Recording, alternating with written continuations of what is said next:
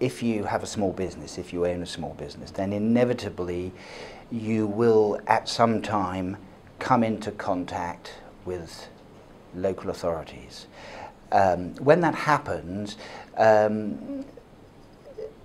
it can be for a lot of reasons, but one of the key things I think in China is that it's a very fast evolving economic outlook, and as a result regulations and practices are changing all the time. As a result, it's hard to always be up to speed on what things have changed, and perhaps more importantly in such a fast moving environment, how they're changing in practice as opposed to in theory. It is almost inevitable at some stage you will come into a problem with the authorities, either in the way that you've been doing things or through changes that you perhaps weren't fully familiar with.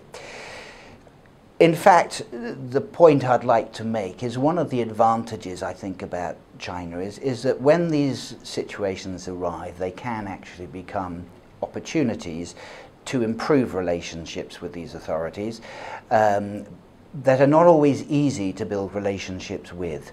As a company, you tend to have difficulties in building relationship with these authorities. It's a small business, it's time consuming, it requires having people who are sufficiently senior to be able to build these authorities, and it also requires the authorities to want to have time to build them with you. And that often may not occur until such stage as you have a problem that requires the authorities to come into it. A good example for us is about, I suppose, 7 years ago this would be. We had an employee who we terminated for various problems reasons, and she reported us to the tax authorities saying we were involved in all forms of illegal financial activity. So naturally what happened is the tax authorities got in touch with us and said, look, we're going to need to investigate these. The opportunity it presented for us was that because we had to go through all our books with them to show them what we've been up to, we also had an opportunity to find out very much what, from their point of view, they expected from us in terms of tax compliance, which would have been difficult prior to that, to be quite honest, because if you just look at the regulations, they may be different than their practical implication, their implementation of those regulations.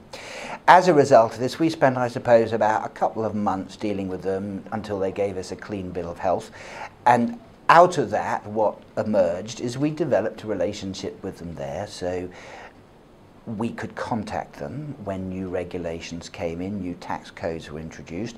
We had a channel that we could get through to someone fairly senior who knew us and would try their utmost to provide us with the information we needed. And in fact the relationship continued. Every so often they would pop in really and have a chat with us and a cup of tea and see how things were going. And in fact the relationship developed really rather well, in the sense they started to treat us a little bit like we were a customer, which I suppose in a way we were. We were providing with money. So I think that's an example.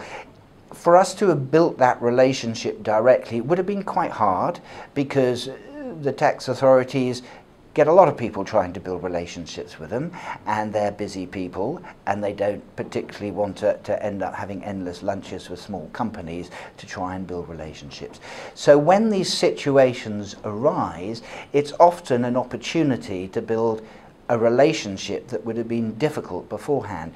And as long as you both are going into it with the view that, look, there's a problem, we want to solve this in accordance with what is required, there generally is a very positive, constructive atmosphere on how these things are resolved, in my experience.